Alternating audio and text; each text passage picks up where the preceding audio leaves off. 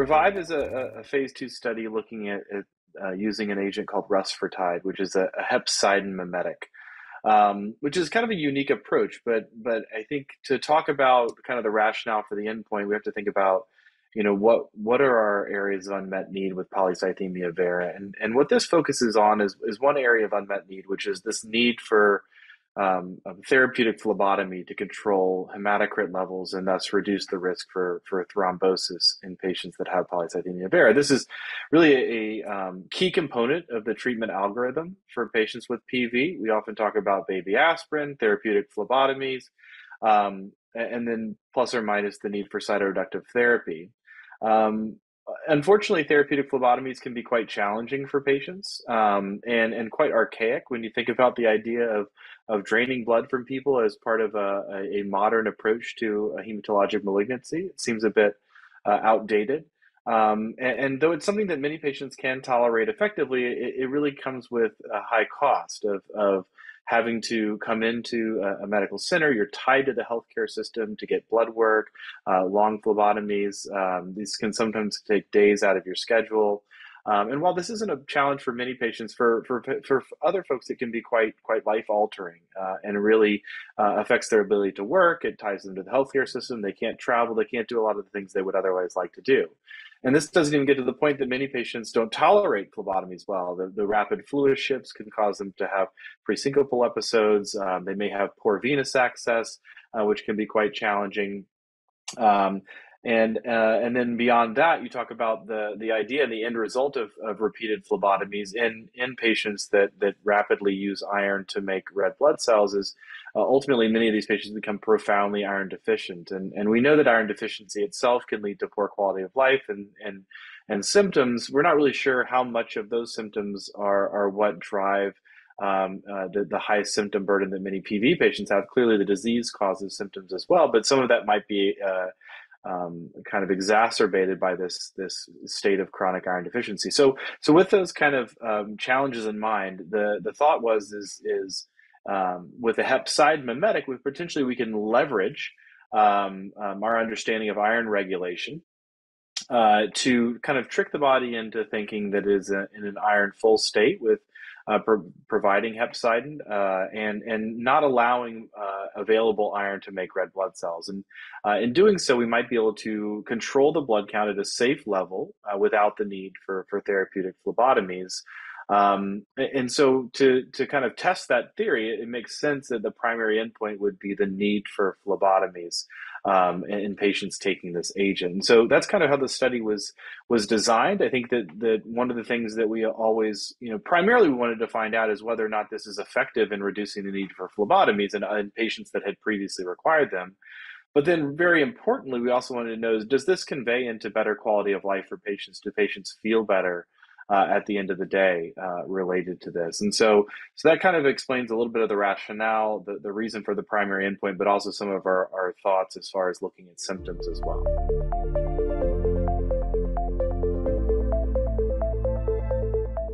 The way this study was designed is you had this kind of phase, first part of the study, which was really titrating the dose and trying to find the right dose for the individual patient to control their phlebotomy requirements. Then there was this blinded withdrawal period where half the patients were taken off the study drug and the other half continued on that to see what would happen there. And then after that was the open label extension study. And so what we saw in this blinded withdrawal period is really the stark effect that this drug has, which is those patients that came off the study drug very, very often required the need for phlebotomy soon after that, and then were proceeded on to the open label extension. Those patients that stayed on the Rusfertide were able to really continue to not require phlebotomies going forward. And so overall, I think that was kind of proof of concept. I mean, I think this is a little bit of a unique design within a phase 2 study where oftentimes you're enrolling patients, everyone's getting the study drug, you're seeing effects, and you're trying to kind of define them within the context of historical controls. Within this study, you have this kind of brief little period where you can perform a blinded comparison to really see the impact. And I think it was pretty stark, the differences that we saw during that blinded withdrawal period.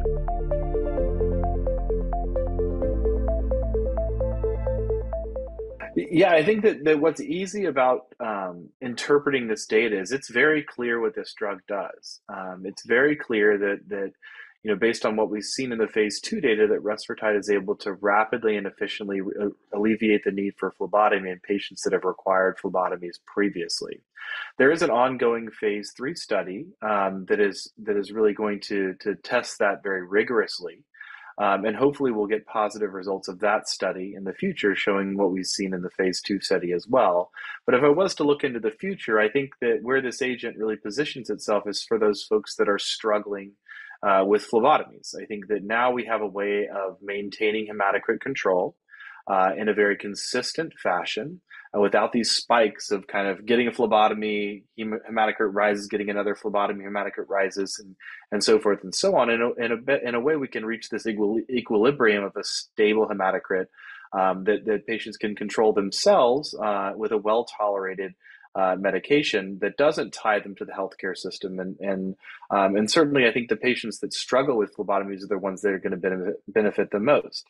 You can certainly make an argument for anyone that needs phlebotomies, even if they tolerate it okay, could benefit from this because it's maybe a safer way to keep this at a more stable regimen. But I think certainly you get into complicated questions there regarding cost and whether or not it's worthwhile to do from that standpoint. But I think that certainly this is maintaining hematocrit control in a much more stable fashion than what we normally see with therapeutic phlebotomies. Beyond that, I think you can look at other patient populations that were not included on our study. You can think about patients that may need rapid cytoreduction, who present newly diagnosed, who have high hematocrit levels, and maybe need to have that hematocrit level brought down in a timely fashion, and where phlebotomies and repeated phlebotomies might be challenging. I think these are some unique ways to look at this going forward.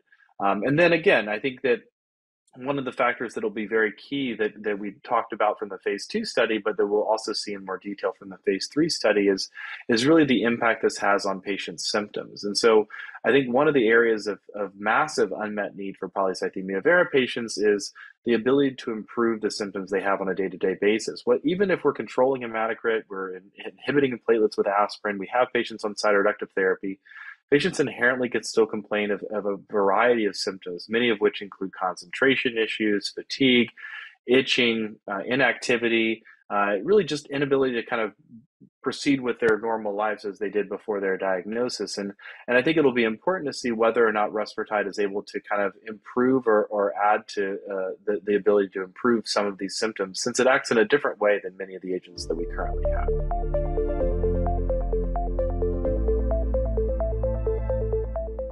Yeah, I think the one thing that we focused on in the presentation and the poster that we had at EHA, we had a few. I mean, certainly had the late breaking abstract talking about the phase 2 data, but I think the one area that I think that I've been most excited about is symptoms, and I touched on this earlier.